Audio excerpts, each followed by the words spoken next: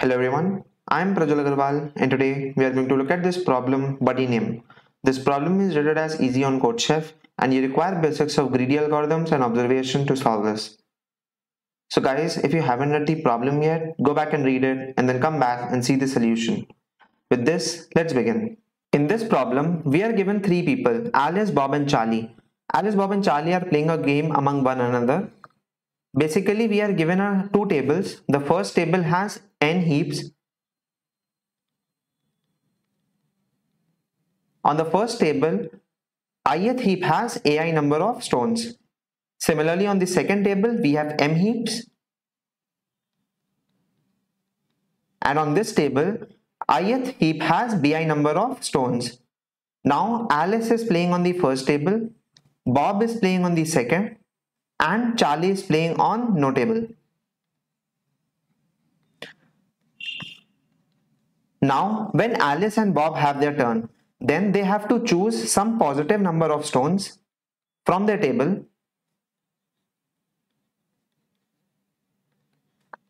and they have to remove them. The player who is not able to remove will lose the game. Charlie on his turn can decide whether Alice should play on its own table or Alice and Bob should swap their tables. That means that Bob should go to this table and Alice should go to the second table. Charlie will decide this on his turn. Now we are given that Alice and Charlie are actually friends. So they can cooperate and will play optimally to defeat Bob. Now Bob will also play optimally. So given that all the three players play optimally, at the end we will have someone who is not able to remove the stone from either the first table or the second table. And the player who will not be able to remove will lose. So we have to find the winner of this game. And we have to print Alice and Bob accordingly. The constraints given to us are, we are given test cases from 1 to 100. The number of heaps n and m can be from 1 to 100 and the number of stones in a single heap can be from 0 to 10 to the power 9 on both the tables. It is also given that first Charlie will play his turn, then Alice, and then Bob, and then again Charlie, and they will go one by one and so on. Now let us look at some test cases. In the first test, we have table 1 as 1, 1 and 1 and table 2 as 3. This table has 3 heaps with 1 stone each and this table has 1 heap with 3 stones. Alice is present on the first, Bob is present on the second, and we have Charlie. Now Charlie goes first. Now guys, I'm going to tell you one of the winning strategies here. There are many winning strategies and you can try to go ahead and find one of them. So let's say Charlie goes first and he says that Alice and Bob should swap. So now Alice and Bob are going to swap their position and Alice comes here and Bob come here. Now second Alice will go and let's say Alice remove all these 3 stones from this single heap. So this 3 becomes to 0. Since Bob can only remove 1 stone and he has to remove something positive, so he will remove this one and change it to 0. So now the new configuration that we have is 0, 1, 1. Now it's the turn of Charlie again and he decides that Alice and Bob should switch. So now again Alice comes back to table 1 and Bob goes back to table 2. Now it's the turn of Alice and she removes 1 and makes this to 0. So now the new configuration becomes 0, 0 and 1. We have 1 heap with 1 stone left. Since Bob has 0 stones at his table, then he cannot remove any, hence he will lose. Hence our winner is Alice, as given in the output. In the third test case, we have 2 tables with 1 heap containing only 1 stone. Alice is on the first and Bob is on the second. Now it does not matter whether Charlie switches them or not. Alice will have the same configuration, hence she has to only remove this 1 stone. Hence this will change to 0 and Bob will on his turn change this to 0. Now both the tables have 0 stones and Alice cannot remove anything because it's her turn after Charlie. So the answer is Bob. In the third test case, the winner is Bob. So guys, try to do the same thing for the second test case yourself. Now in this problem, we are given two tables. The first has n heaps and the second has m heaps. Now to solve problem like these, we have to find the first thing is the end conditions. That is the condition such that the game will end. Now these conditions don't have to be the initial ones. You can just try some small test cases and see some patterns. And depending upon them, you have to find the winner of the game. For example, let us say that table 1 has 1 heap with 1 stone and table 2 has 0. Now Alice is standing on the first table, hence she will remove this, and on the Bob's turn he cannot remove anything, hence Alice will win. So you can try these small test cases and try to see some pattern. The other thing is, for example, let's say Alice was on this table and Bob is on this table and it is Charlie's turn now. So the optimal strategy for Charlie is to switch them, because when Alice will have her turn, then she cannot remove anything. Hence Bob will win. But Alice and Charlie are friends, hence it is optimal that they switch. So you have to find these example test cases and find some conditions that will end this game. The second is to backtrack. Now, given these end conditions and some pattern, you need to create these initial conditions such that instead of just one heap, they have several heaps. In this problem, we will see how to do these things. Moving on to the solution. So now, let us say that there are two tables with some stones and some heaps. And the first turn is Charlie's. Now, Charlie and Alice are friends. Hence, one of the observation here to note is that, let's say, summation of A of I is not equal to summation of B of I. That is our case 1. Then in this case, the optimal strategy for Charlie is to assign the tables having more number of stones to Alice. If it is table 1, then Charlie will decide that Alice and Bob should not switch. And if it is table 2, then Charlie will decide that they should switch. Why? This is because when Alice has large number of stones, then the optimal strategy for Alice would be to remove one stone at a time.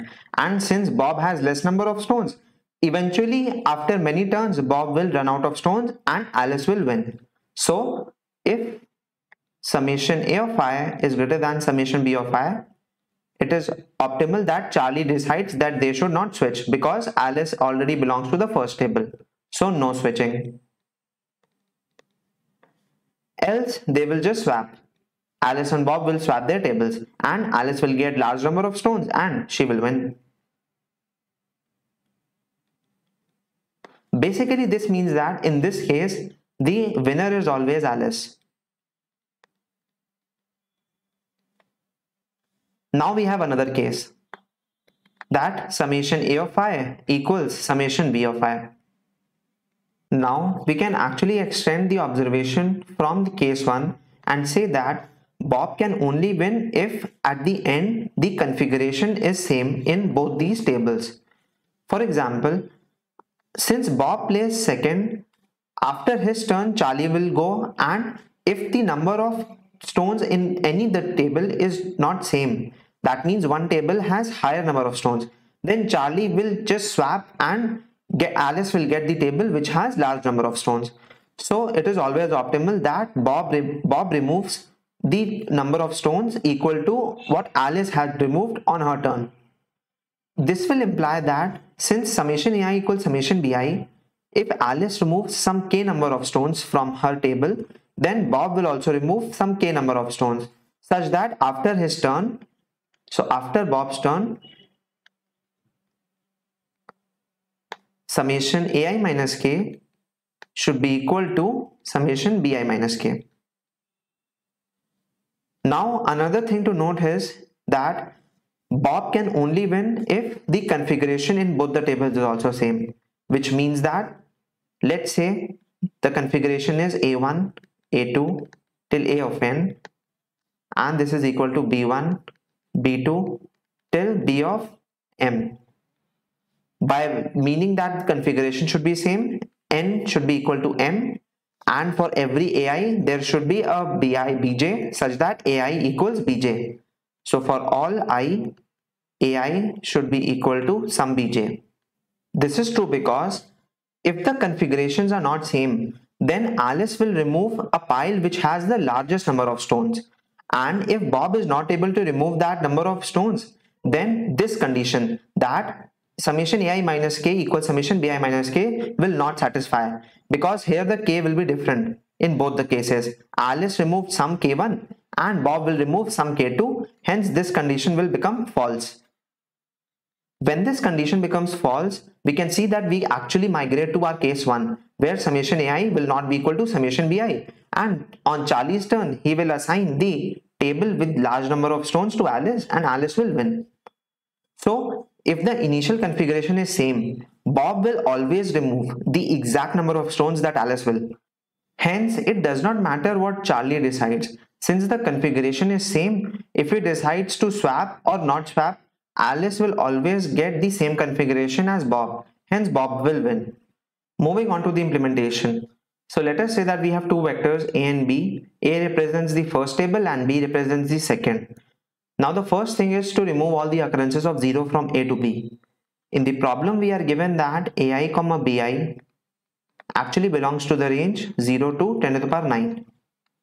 Now heaps with number of stones equal 0 are not useful, as we need to remove something positive, hence they are redundant, so we will remove all of them.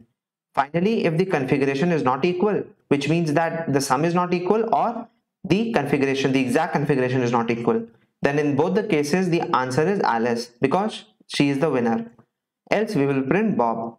So the overall time complexity is equal to n log n plus m log m. This is because to check whether these two vectors are equal, we have to sort both of them or we can use a map. This depends upon the implementation. So the time is n log n plus m log m. The space complexity is order of n plus m. We have to store these vectors of size n and m initially. Moving on to the code. So first I have processed the input and now I create these two maps, count1 and count2. They basically act as frequency maps for a and b. Now if these two maps are equal, which means that the configuration is equal, so we will print Bob, else we will print Alice. Moving on to the code. This code has been written in Python 3.6. So now first we process the input and we will filter out all the zeros from a and b, and then if sorted a equals sorted b, then we will print Bob. This means that the configuration of a and b is exactly the same, else we will print Alice. So guys, I hope you understood the problem clearly. If you have any questions, drop a comment in the comment section, like the video and don't forget to subscribe to get our latest updates from CodeChef. Thank you and goodbye.